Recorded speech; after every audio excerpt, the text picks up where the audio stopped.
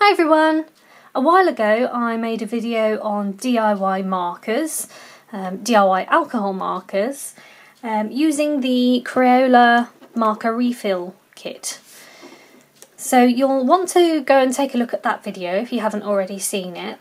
But since that video I have had a lot of questions about them, so I thought I'd just have a little update video to see if they still work and to see if they get some of the effects that people have been asking about. So let's grab a sketchbook. This is my Leuchtturm 1917 sketchbook, which is a nice smooth paper that works really well for markers.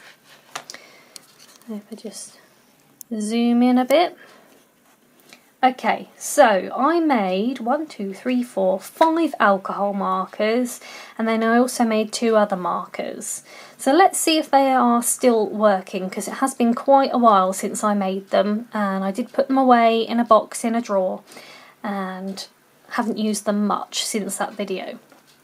So this is the one that I made using the ink, the black ink, drawing ink.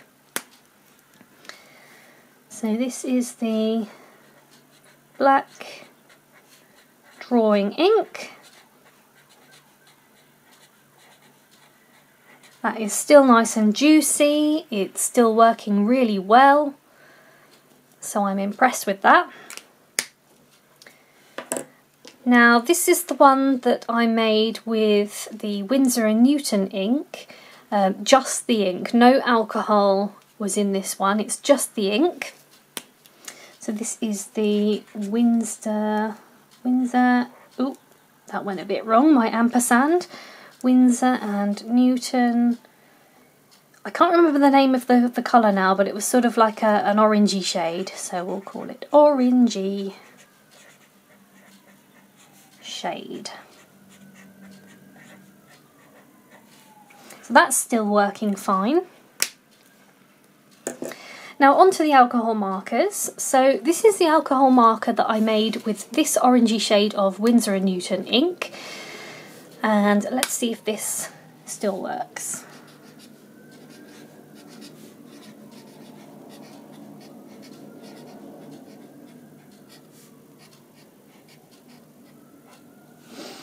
Now, thinking about it, I might have mixed it with the pink Winsor & Newton ink. I can't really remember, but go and check out the video because I went through each one, so you'll see what I did to make these. But yeah, that's still working nicely. This is the more pink one, the pink Winsor & Newton ink. Winsor... oh, my ampersands are terrible. I think it's because I'm writing at a funny angle because I've got the camera tripod here in the way. So this is the pink shade. That's working okay as well. This one I made with the, I think I made this one with the blue Crayola ink that came in the kit. So this is the Crayola ink with the alcohol. Crayola blue. That's still working fine. Now this one I think is the shade that I tried to make using a kind of a greeny colour and a blue. So I was trying to make a kind of turquoisey shade here. So let's see if this works. Now I don't know if you'll remember, but this is the one that I had trouble making. I didn't add enough stuff to it. So this one was already dry when I first made it. So yeah, turquoise shade. So yeah, it's still dry, but it was like that when I made it as well. Yeah, that one was a bit of a disaster. And this one is kind of like a mauve shade that I made. I think I made this using the blue and the red Crayola inks. Mauve shade. I really like this colour. Mauve shade. So that one still works fine as well. So all in all, they still work exactly as they did when I made them. This one, as I say, was already I kind of messed that up and I didn't add enough stuff, so that one was already a bit dry. But other than that, the rest of them work just the same. And you can kind of tell the difference between the Winsor & Newton ink here and the alcohol markers, because the Winsor & Newton ink, is it going to focus? The Winsor & Newton ink kind of goes on a little bit blotchy, whereas the alcohol markers go on very smoothly. And that's the whole point with alcohol markers. We use them because they lay down really smoothly and they blend well. Now, blending is one of the questions that I have a lot about these markers. Now, I just need to say first that, you know, these markers are not a replacement for the professional ones. They're not a good replacement for Copic markers, for Letraset markers, Winsor & Newton markers. Any alcohol markers that you can buy are going to be better than these, because these companies have perfected the ingredients and the ratios of the ingredients in these markers so that they work well. Now, this DIY that I did here was just a fun project. It was just something fun that you can try. If you've got a Crayola marker refill kit and you want to try making alcohol markers, then, you know, this was just a fun project.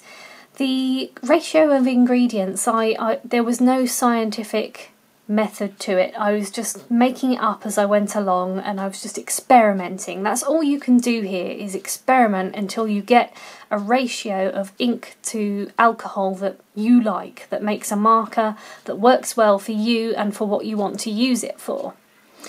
Now, if I just go back to the page where I used these markers, way back when, here it is. So I wanted to use these markers to create a pattern. So I wasn't really using them to blend together or to layer. I was simply using them to colour in shapes and then go over it with a black marker pen. Or a black fine liner pen. So for me, my purpose was just to create a pen that would lay down nice and evenly, as alcohol markers do, and to use that to my advantage to create pretty drawings and patterns. So, do they work similarly to other alcohol markers? Well, let's grab the blue, because I think this one works really well. I'm just going to zoom in a bit more. Is that going to focus? Let's have a look.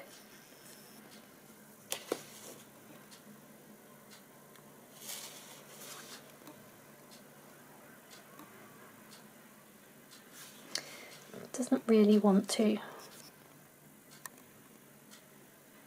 There we go, that looks good. Okay, so if we draw a circle, colour it in,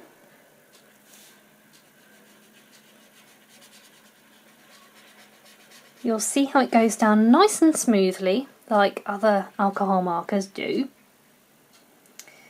Now, if we just give this a moment to dry, one thing that you will notice is it's not completely even, and this is probably because, you know, these pens have been made by mixing a random amount of ink with a random amount of a random amount of alcohol. And, you know, like I say, the companies who make alcohol markers, they've perfected these ratios, and they make markers that you know, work well for artists and have a consistent consistency. So, you know, these aren't going to be perfect. Now, if we draw another circle overlapping it, we'll see what happens.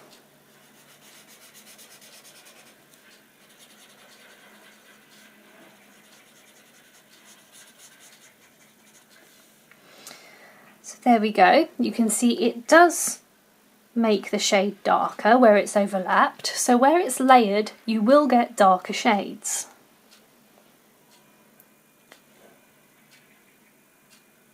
Okay, I'm going to try another one.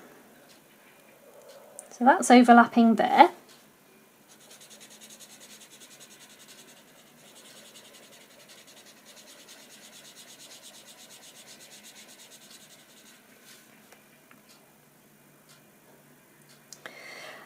So hopefully this answers the question that someone had as to whether you can create shadows with these, because normally when we layer alcohol markers it gets darker the more that you layer. So you can create some shadows here. If we draw another circle, we colour that in, and then if we work more on this side to create a kind of 3D effect. Oh, sorry, that wasn't in frame.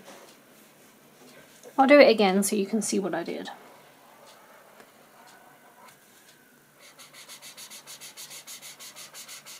So I'm colouring in the circle, and then I'm going to start colouring in more over one side to create a kind of, you know, gradient effect there. So we just take a little look on the other side. You'll see that it does go through a lot. Now what's interesting is you can actually see, just get this to focus. Let me zoom out and then I'll pull it closer.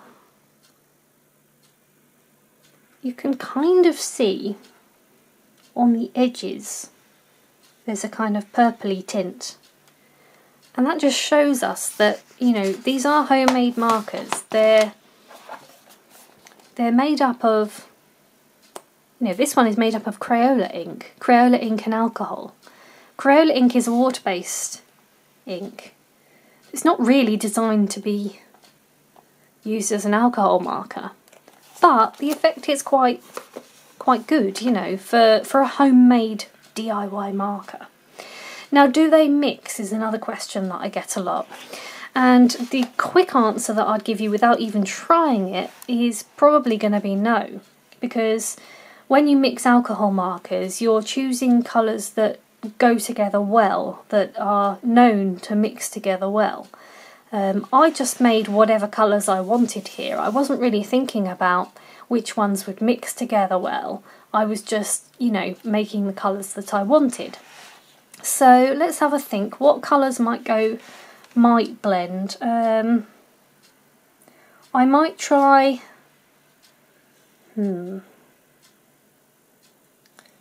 Let's just try some. I'm really not sure what's going to work. So let's try the blue with the mauve kind of colour.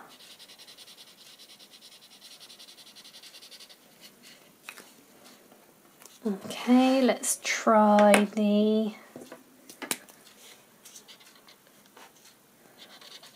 Oops, that's the... Yep, that's chewed up there, and that just... I should have noticed I put this elastic band on. This is just the pure Winsor & Newton ink one, and that's why it's immediately chewed up the paper. This is the one that I want.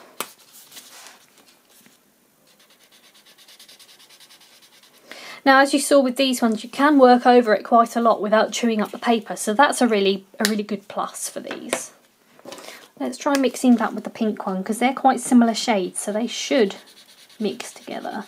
Well, not mix, but sort of go together well.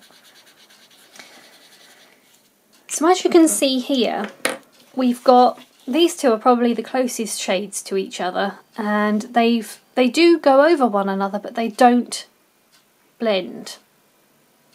So this is the Winsor & Newton ink pens, the orangey shade and the pinky shade, and yeah, they're not blending together. I'm just going to try the... Where is the turquoise? Here it is. I'm just going to try the turquoise and the blue. Even though this turquoise is quite dry, it's quite similar to the blue, so let's see what happens. And also, both of those, I believe, are Crayola inks. So let's see if that does anything.